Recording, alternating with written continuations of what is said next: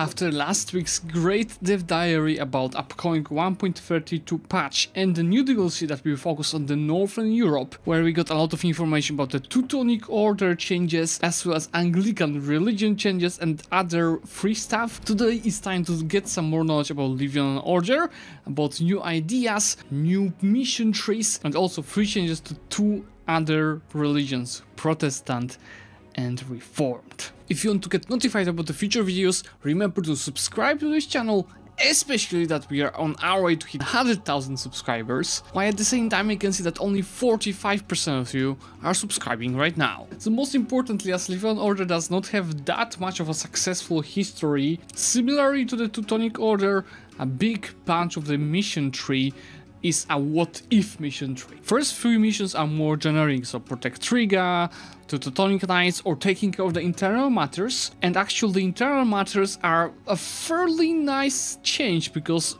in the past they were just adding more provinces, more nations, and I think this is the key information that we just received. Due to freeze of the map and the hard block on introducing the new text to the game, we have decided to take a more abstract approach on the Livonian Confederation. So instead of adding more provinces and mini nations inside the Livonian Order, they keep it as it was, no changes, but they will show all of these inside nations as a privileges in the clergy state. Important information number 2, they are increasing the amount of the privileges from 4 to 6, which might be a little bit overpowered, but I think it might be a good direction considering how many privileges they introduced lately. So in a nutshell, there will be 4 bishoprics inside Livonian Order, each of one of them will be represented as an estate privilege with some disadvantages, and to get rid of them we can either dissolve bishopric, and this will take 2 stability and cause the rebels. I don't think 2 stability is very worth it, so they might think about some different kinds of modifiers. I would rather recommend increasing autonomy in the provinces or getting a gigantic amount of the unrest for some amount of the years, or the different ways is to purchase bishopric, where we just pay the money to fuck off. After getting rid of the bishoprics, we can finalize the Protect Riga mission, which will seizing the land from the archbishoprics and is giving us 10% crown land. Okay, that's some kind of an advantage. And the Strengthen Our Authority mission is gonna get us the event, the Future of the Livonian Order.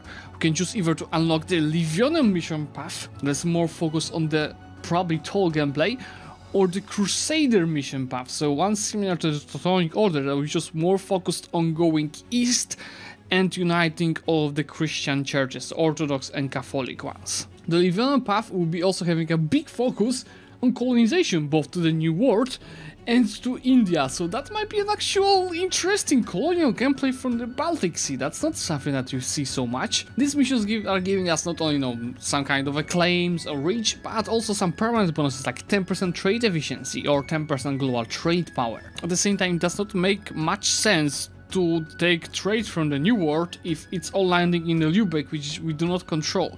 So there's also a path in the mission tree that is allowing us to go into Zlewikk, and defeating these nations actually giving us 4 years of our trading gam and also 50 trade power in this node. Other part of this mission tree is allowing us to secularize the Livonian Order, which allow us to form Livonia with new ideas, which I'll show you a little bit later, and to also change our type of the government to monarchy. Then there's some innovation that I don't think I ever saw in UO4. So the Reform the Government mission will unlock us 6 different events, 3 choices in each of them, where we'll be deciding what type of the government reform we are gonna enact as a tier 1. And this might end up in one of these governments, and I actually want to show you them because, as they mentioned, it's either a path that is focused on tall gameplay, or wide gameplay, or something in between. So you can see, for example, Livonian Military Monarchy is having a Death Cost and Monarch military skill on the cost of the Gav capacity. The Livonian Plutocracy is Death Cost as well, local goods plus modifier and Monarch admin skill and Gav capacity modifier. Then the Theocracy is more focused on converting the provinces and the bonuses to the tolerance of the true faith. The Livonian Mercenary State is the mercenary cost, manpower, the discipline. That's actually some cool type of the roleplay. Livonian Elective Monarchy. Ooh, election by lottery, I hate it already. Livonian Constitutional Monarchy is Asian unrest and yearly legitimacy, and there's no nobility state. Kinda unfortunate. Mercenary companies do not cost army professionals, I did not see that earlier. And Livonian military monarchy is having a militarization mechanic. This is getting more and more interesting. Livonian diplomatic monarchy is very focused on diplomacy, and having tons of the vassals on the cost of manpower and force limit. Livonian imperial reign is co-creation cost and gov capacity. Oh, co-creation. So instead of doing vassals, you just conquer everything. Co-creation cost stacking is always nice. Livonian monarchy is simply gov capacity and unrest, and finally Livonian States General is something very similar to the Dutch government with the death cost modifier. They also highlighting that this part of the mission tree is focused on playing toll, endeavoring your lands, building universities, etc. Moving to the Crusader path, as mentioned, it's very similar to what we saw last week on the Teutonic Order, so I will not go deeply into it, but I'll more focus on what kind of bonuses they are doing here. So first of all, they are boosting the tax meta, because provinces with churches will have a privilege that is getting 15% local manpower, and provinces with cathedrals are getting plus 33% local manpower. Tax meta, guys. And we can form a crusading empire that is having militarization mechanics. So they're spreading this militarization mechanic to more and more nations right now. It's having the missionary strength to answer the true faith, permanent castles against neighbors and heavens, so pretty much that was Vult, and empowering the true faith provinces. That's it for what will be coming to the Livonian Order. I think it's very interesting, and it's gonna be as exciting as the gameplay of the Teutonic Order, and there are also changes to the Protestant and Reformed religion that they are introducing. They're very straightforward, so Protestants are getting 3 more aspects, which is IE impact, monthly war exhaustion and monthly autonomy change, while the Reformed religion is getting different additional bonuses for the favor. So trade focus is having additional trade steering, which does not that much matter unless you have a big empire with a lot of trade routes. War focus is getting 20% manpower recovery speed, that is super strong, and stability focus is the death meta.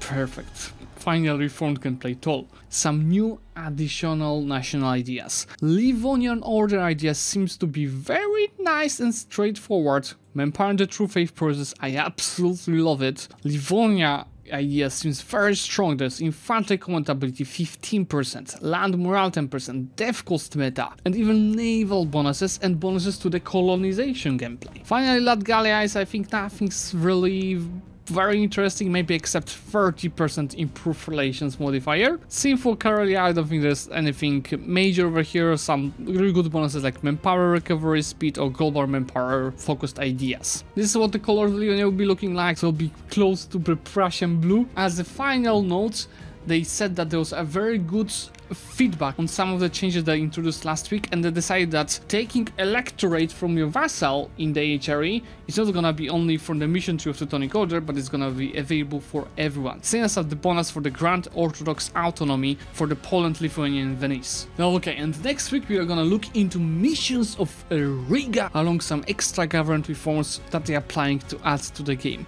I think this looks more and more exciting. Just fingers crossed that besides Baltics nations and Scandinavia, also Poland will get some love in this patch. So guys, if you enjoyed this kind of the videos and you would like me to do more in the future, so talking about the dev diaries and what I think about the different changes, remember to leave a like on this video and subscribe to the channel to get notified about the future content. Bye!